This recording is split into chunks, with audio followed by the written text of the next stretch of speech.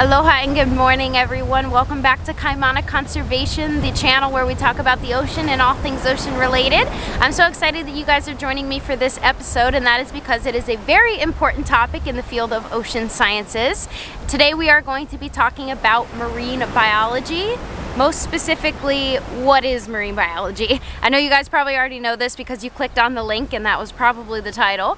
But interestingly enough, a lot of people know that they like the ocean and they're interested in working with the ocean, but they aren't 100% sure what marine biology actually is and what it actually studies compared to other ocean fields. So as you guys are probably aware, because you've clicked the link, marine biology is a little bit of a buzzword, which means that a lot of people are going to be more likely to inquire about topics like marine biology because that is the field or the name of the field that they're most familiar with.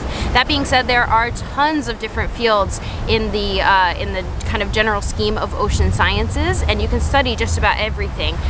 So we are going to be breaking that down today. So today we're going to be diving into what is marine biology, what is involved in the field of marine biology, and also what is not involved specifically in the field of marine biology, and discuss the other fields that do encompass those topics, as well as other fields that you can participate in that aren't marine biology per se, but still involve you working with the ocean.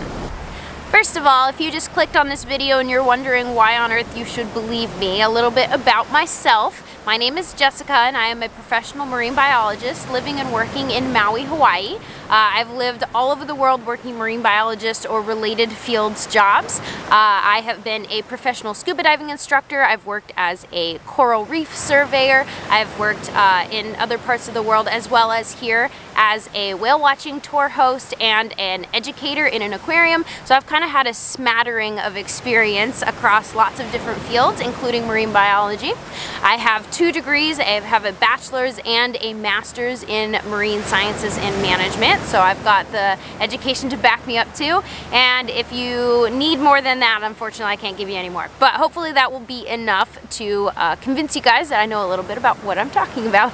If you are interested in learning about how I got to where I am today, that's in a different video that came out a little bit ago. I'll see if I can't link that somewhere, either in a box or in the description.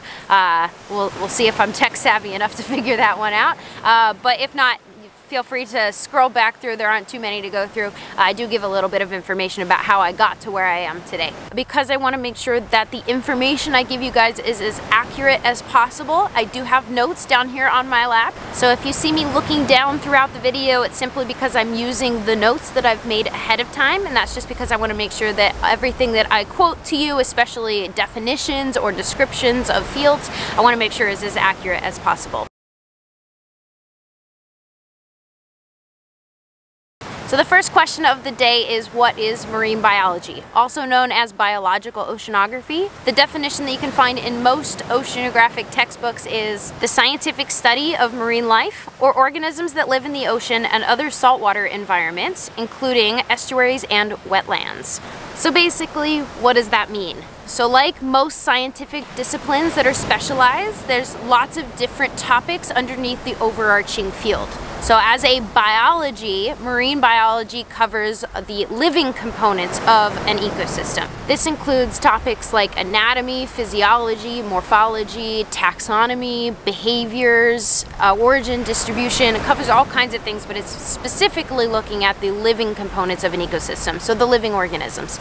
So essentially what this means is that there's endless opportunities for research under the umbrella of marine biology. That being said, we are not going to delve into every single opportunity that you could go into in marine biology, otherwise we'd be talking forever. But what I can do is kind of break down some individual topics that I'm familiar with, or that I have friends that do, or that I have participated in the past, just to give you guys a taste of what you could do in the field of marine biology. So some sub-disciplines of marine biology can include marine molecular biology, which is the study of microscopic organisms in the ocean. There's marine mammalogy, which is the study of mammals in the ocean, like whales, dolphins, and seals. There is the study of ichthyology. Ichthyology is the study of fish in the ocean. And under each one of these sub-disciplines are specialties of research. So for example, under marine mammalogy, there could be a study on bioacoustics, which is the study of recording the animals' sounds underneath the water and then analyzing and interpreting what they mean. Another Another example, if you're an ichthyologist, the study of fish, and you are studying ethology, that means you are studying fish behavior. And the list goes on and on. So there's endless amounts of opportunities for you within the field of marine biology.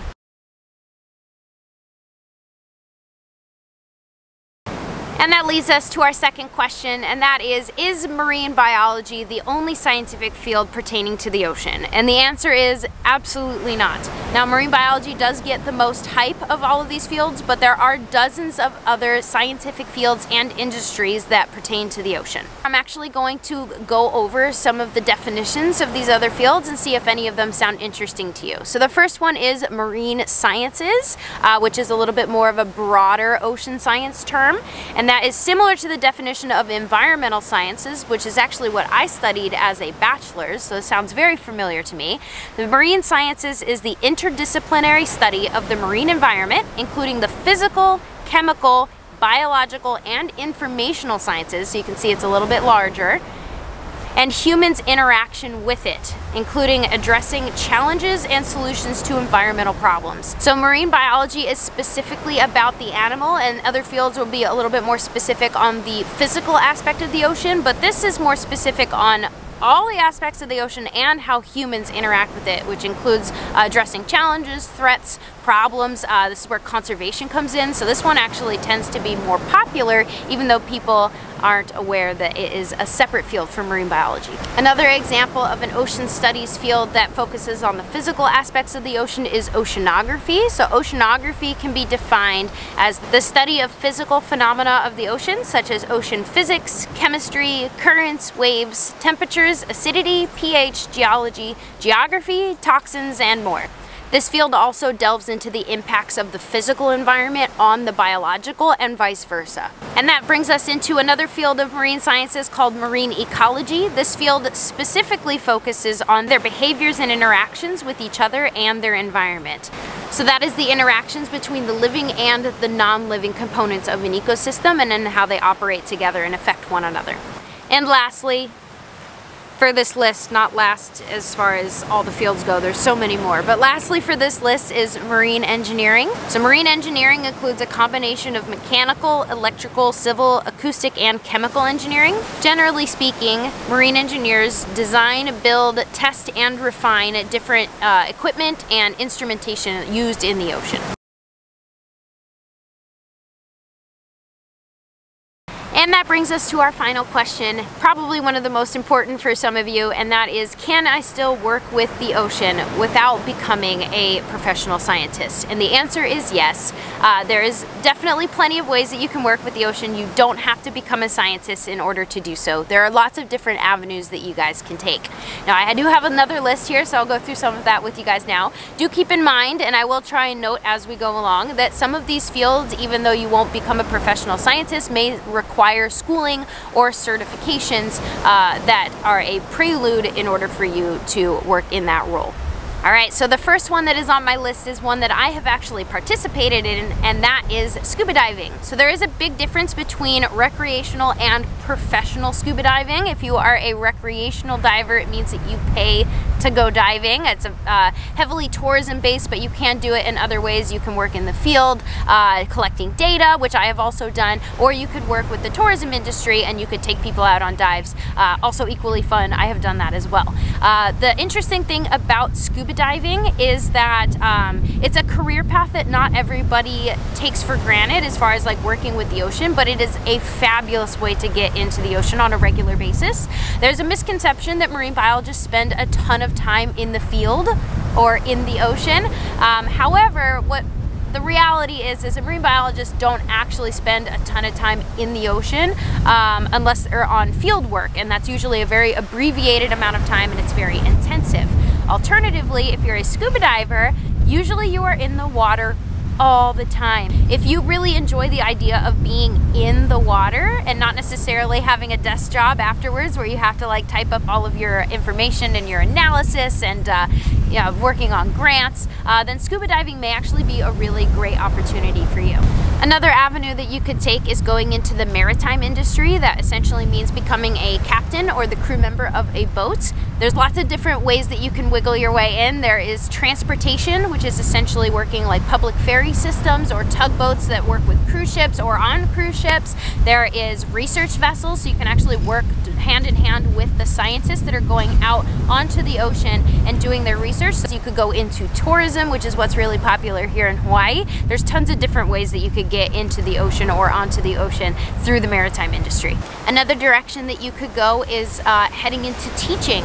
So teaching, you could go into academia, which is essentially becoming a teacher. You could also go into public outreach and education, which a lot of businesses and organizations are branching into nowadays in order to teach the public about their endeavors.